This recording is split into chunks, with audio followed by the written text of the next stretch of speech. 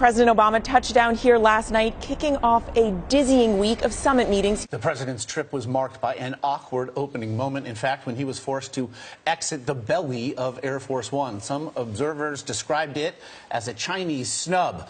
Margaret Brennan in Hangzhou, China, looks at the increasingly tense relationship now between Washington and Beijing. Margaret, good morning.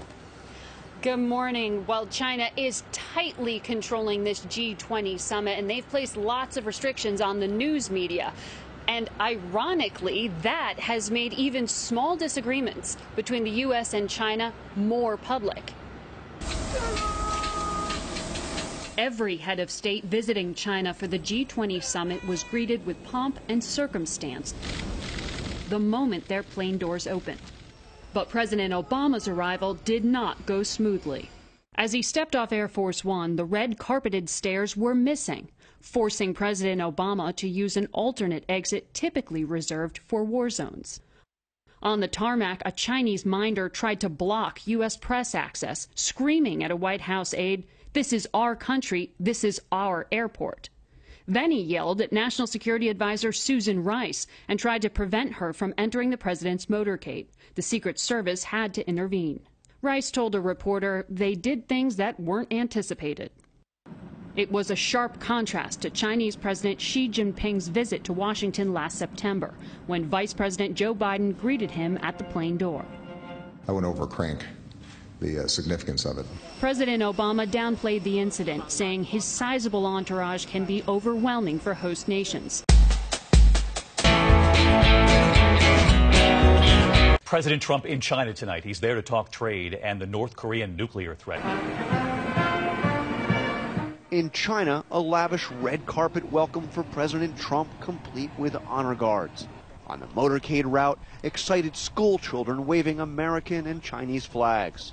President Xi and his wife as their guides, the first couple toured the Forbidden City, looking almost like old friends.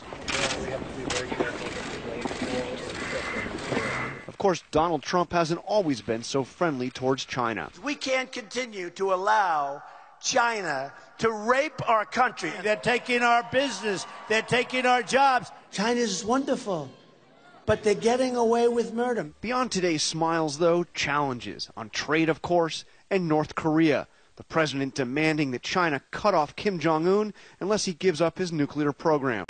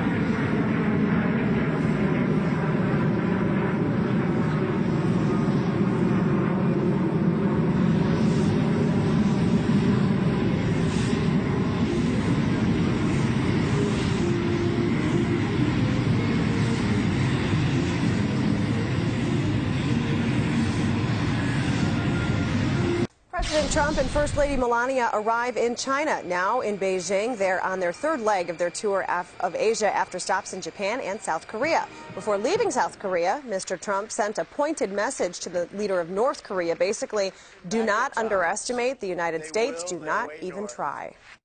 History is filled with discarded regimes that have foolishly tested America's resolve.